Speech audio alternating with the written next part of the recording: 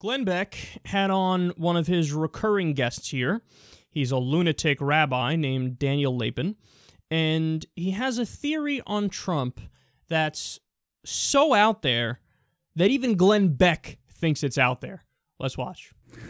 I struggle and ask myself, is it possible that a good and loving God, who's not done with a country for which he has done so much, is it possible that in the face of such sheer evil, he is creating an entirely unexpected and almost bizarre form of hope and maybe even redemption?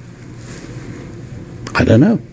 But I can't rule it out, because the alternative means let's give up, it's all over. And maybe what you need at this point is somebody who is as ruthless and as determined as certain other people are, but with the pragmatism of a businessman. I cannot buy into that. I don't know, but I don't see an alternative with which I can live. That God's thrown his hands in the air and said, "You're on your own, folks, make the best of it." Oh, that was amazing. So the entire time, Beck's sitting there with his hand up like, are you going there? Don't go there. Don't do it. Oh, you did it. He's like, I can't buy into that. So what that guy's arguing is, maybe Trump is from God, and God needed to send somebody who was equally as ruthless and vicious and as determined as Hillary is. Hillary's sheer evil, and Trump was sent from God to combat that sheer evil. And I don't know, maybe that's what it is, because I can't understand or live with anything else. Look at these adults that are basically deep down children.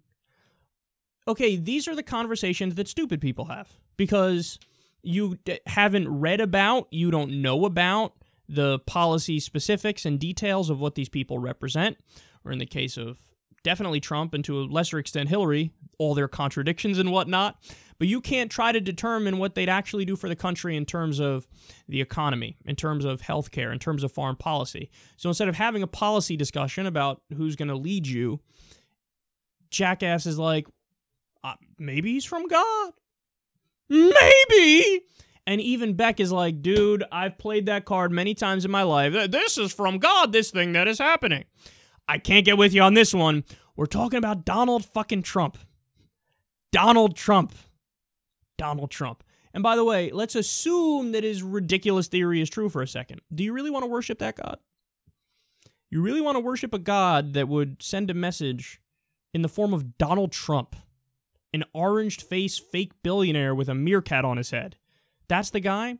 The one who's in the middle of a fraud case right now with Trump University, and all the facts point to the conclusion that it indeed is fraud and there's no question about it? That's the guy? The guy who says we want to murder civilians in the Middle East, something he said. Not only am I going to bring back waterboarding, I'm going to bring back much worse than waterboarding. I'm going to torture, quote, even if it doesn't work.